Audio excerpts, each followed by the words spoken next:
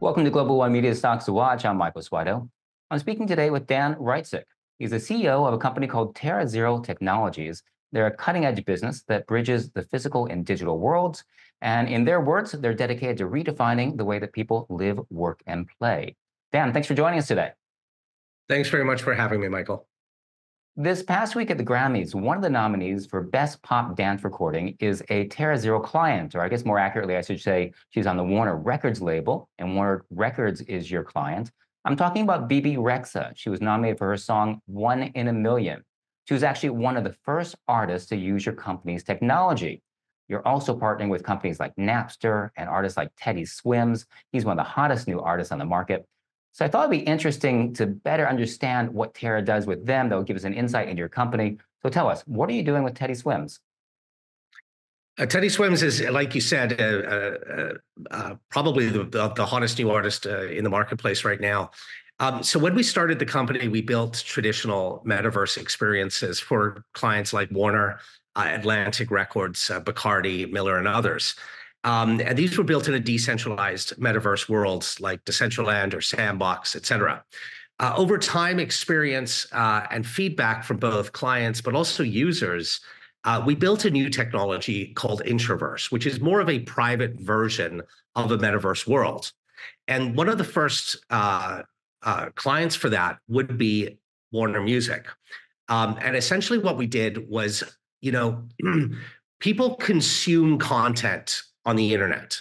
What we want to do with the Intraverse is allow people to experience that content. So think about the stuff that we do almost like a little mini video game. So getting back to Teddy Swims, this was one of the first use cases of our scalable platform called Intraverse Pro. It allows artists and influencers, small businesses, content creators to essentially select from a suite of templates, customize their experience however they wish, and be able to invite their fans or their customers into an immersive experience. With Teddy Swims, what we did was we built out a band room, almost like a recording studio. This is obviously all virtual. It's a recording studio that had Teddy's avatar, his band in there. And then on the walls, there would be images of Teddy, his band. There would be music sampling. We integrated with one of the music streaming services in order to provide the ability for users to listen to the tracks and to learn about them. With Teddy Swims, we even had the capability that visitors could send messages to Teddy, and Teddy would reply to some of those messages. And that was a lot of fun to read some of those. But there was also a scavenger hunt where people could go through the Teddy, what we call the Teddyverse, but Teddy Swims experience, and interact with different items and trivia and things like that, and actually have a chance to win tickets to his concert in their local state, city, or province. And these were an example of taking a user from a digital world and sending them into the real world with coordinates to go find these tickets for Teddy Swims' show. And I'm happy to say that every single one of the tickets was found and claimed and enjoyed.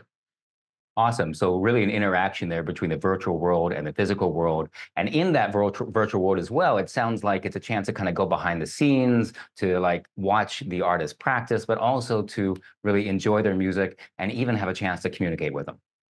That's exactly the point of what we're building, an immersive internet. You mentioned the term there, which I know you do like to lead with, and it is the Intraverse. And it's something that I really hadn't heard before until I started reading up about TerraZero. So the Intraverse is not the metaverse. What exactly is it?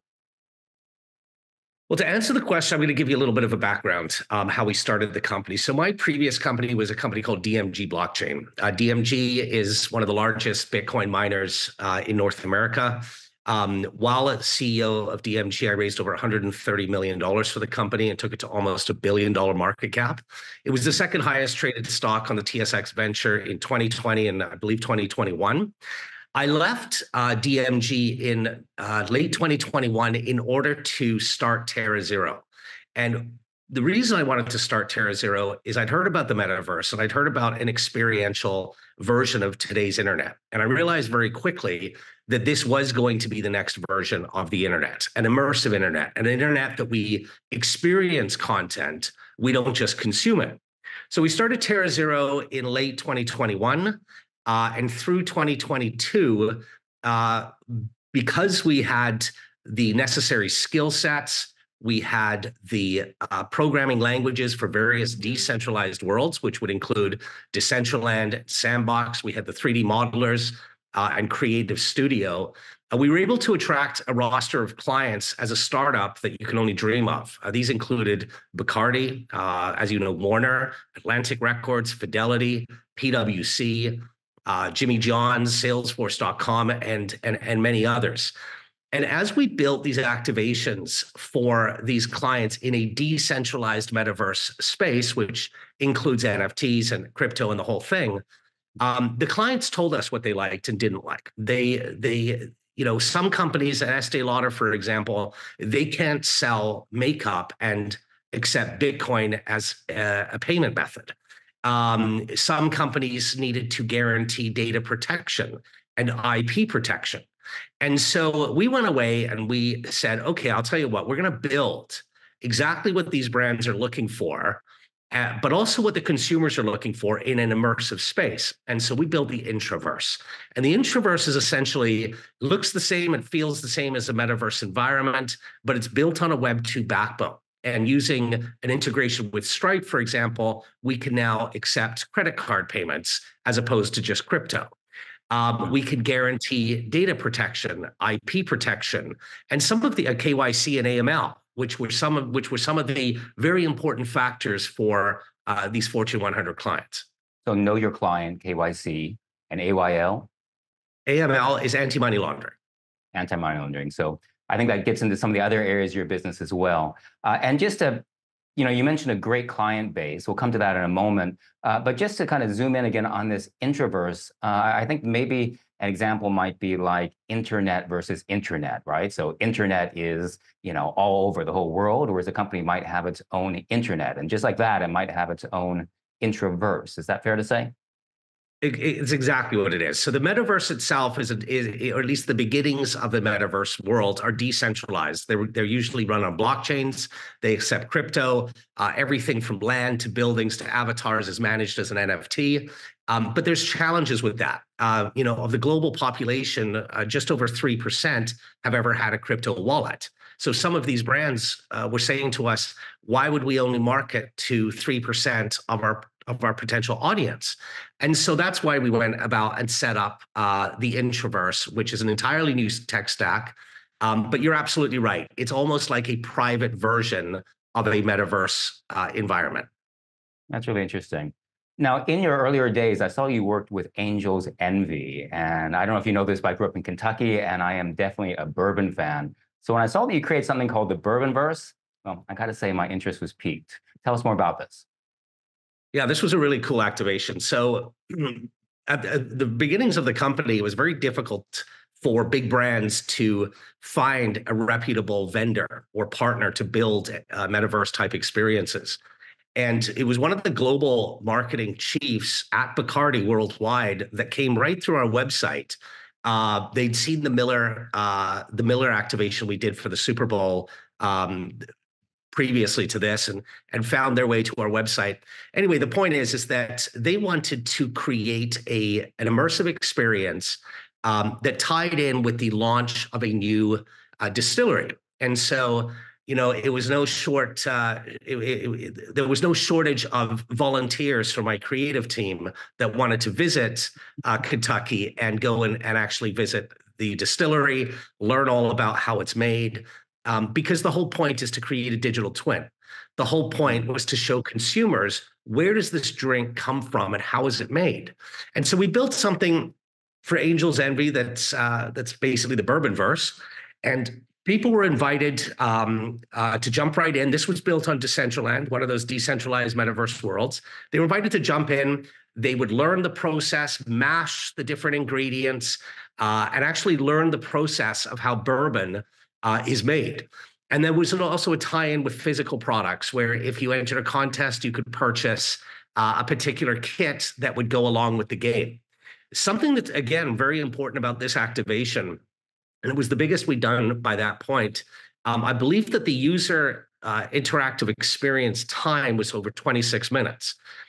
So 26 minutes was the average amount of time that a consumer would spend making their way through the Bourbonverse, and obviously all the way along being, generating a relationship or developing a relationship with the brand. That's really impressive. 26 minutes. I mean, because people have a short attention span these days. So definitely hats off to that. And well, if anyone has a chance, you can see why brands and enterprises, around the world 2-3 years ago, we're all talking about metaverse this and metaverse that. The problem was some of the challenges with the technology we're not quite there yet. And that's what we did when we built the Intraverse, was to address the concerns of these brands. But they know perfectly well that when you have a consumer that experiences that content rather than just consumes it, it leads to a much more compelling relationship between the brand and the consumer. I like the way you phrase that, experience versus consumption, and really wanting to experience the content of that brand. And I gotta say, if anyone has a chance to go and actually visit a distillery, it is a great experience. But if you can't do that, I think the Bourbonverse is definitely the way to go.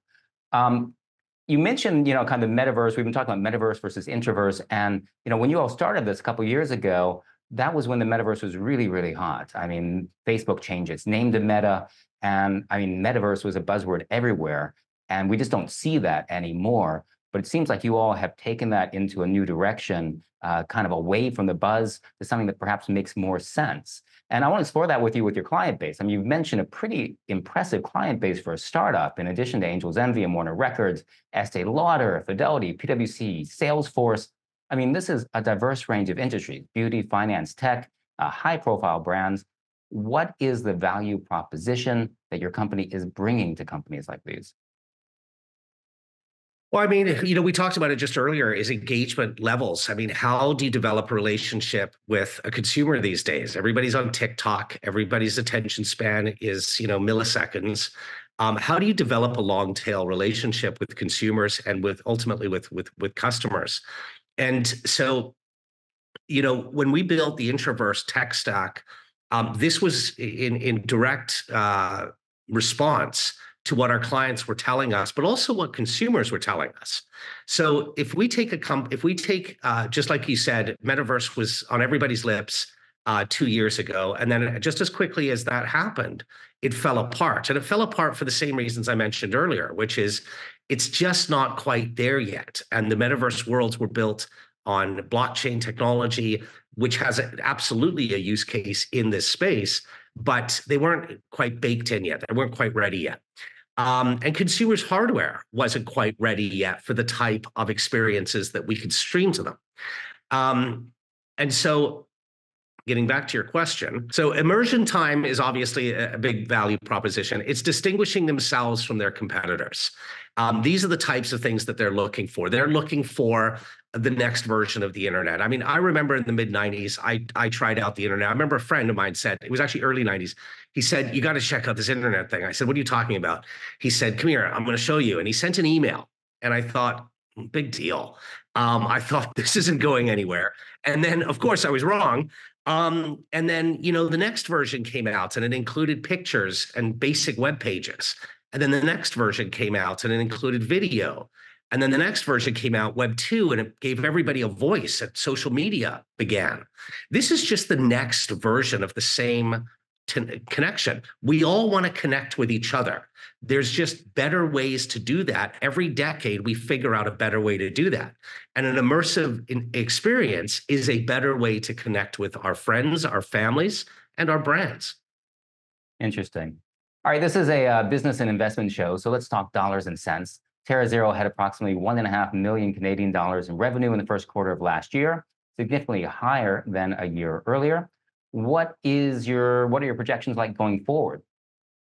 Yeah, it's interesting that you mentioned that. So, like I said earlier, we learned a lot from our clients. It's one of the biggest benefits as an entrepreneur is to be able to listen to your clients and be able to build exactly what they're telling you to build. We don't build something and say, please buy this. We are literally building what they've asked us to build. And that's what the Intraverse is. So in mid 2023, we decided that we were going to go full board on building out a new platform, which we call the Intraverse, which was to address all of the concerns that our clients had about KYC, anti-money laundering, crypto versus fiat, data and IP protection, and all these other aspects. So we built the Intraverse with three main products. There's Intraverse Enterprise, which is the same kind of stuff that we've talked about. We build it for the bourbon companies, or Molson Coors is one of our clients. We build bespoke experiences. They have no barrier to entry. You don't need any special hardware. You don't need any special glasses. You don't need to connect a crypto wallet. You literally jump in by typing in or clicking on intraverse.com/BBverse, for example. And those are bespoke experiences.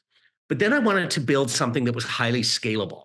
And so the other product is called Intraverse Pro.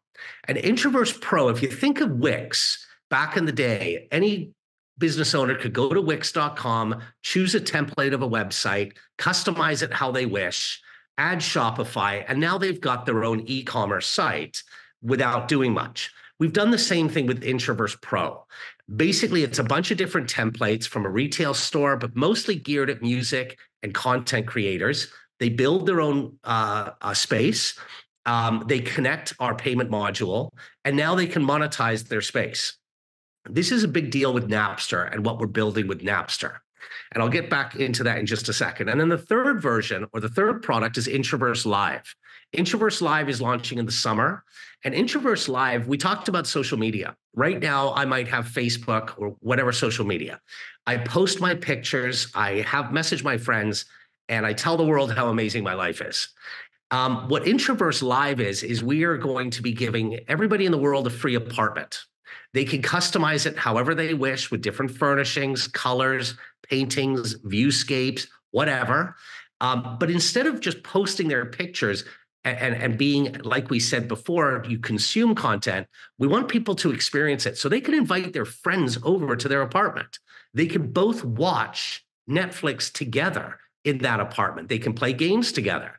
They can link out into all of the different metaverse and intraverse experiences from their apartment. So it becomes a new form of social media.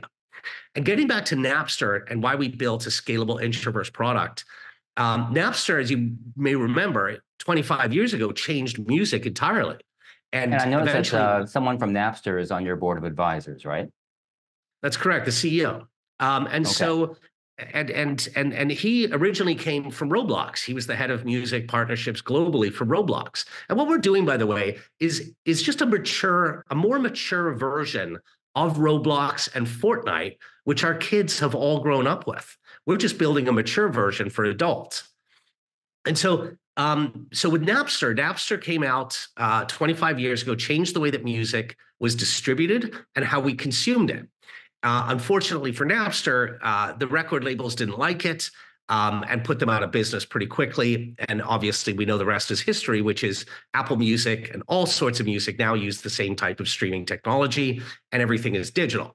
Well, a couple of years ago, Napster reformed in order to become a fully licensed music streaming service.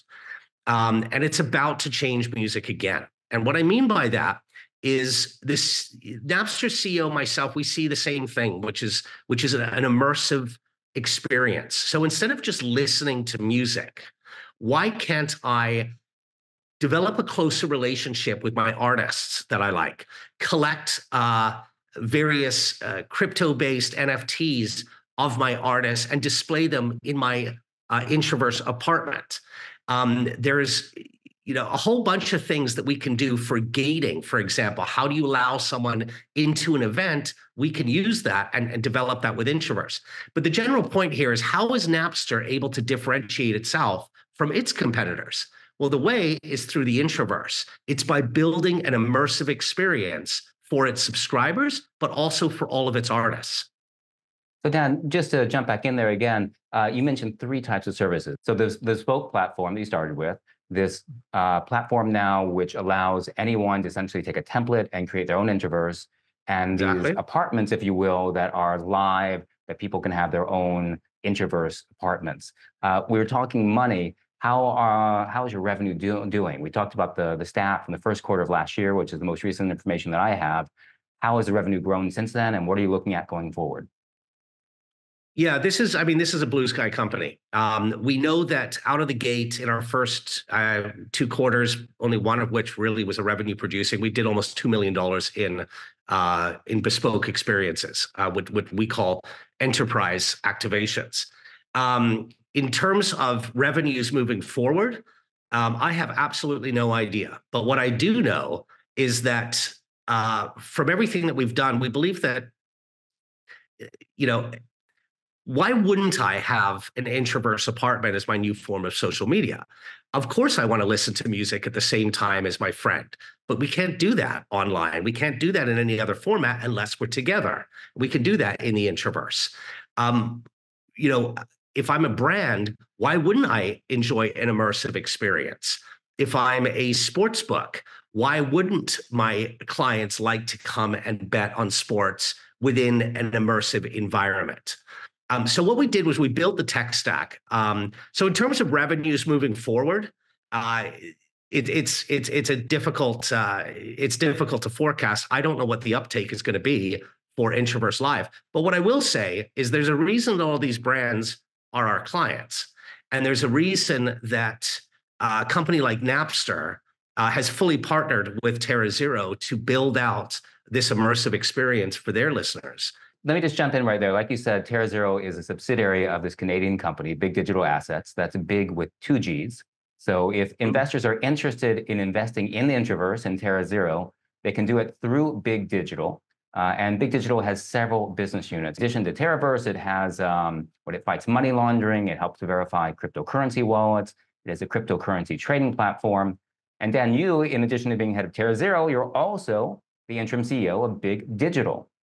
Well, BIGG Digital's share price has been under a lot of pressure of late. It's down about 30% over the past month. But if you zoom out to October, the stock is actually up 80%, nearly 80%. So tell us, why do you think investors should put BIGG on their watch list or include it in their portfolios?